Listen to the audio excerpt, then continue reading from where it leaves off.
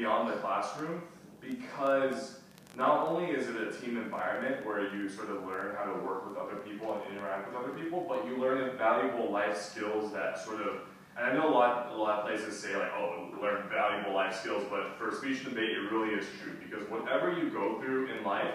you will inevitably, whatever profession you choose, no matter how good your grades are, even if you decide to become a doctor or an accountant or something that you wouldn't associate with having to speak, inevitably you're going to have somebody interview you,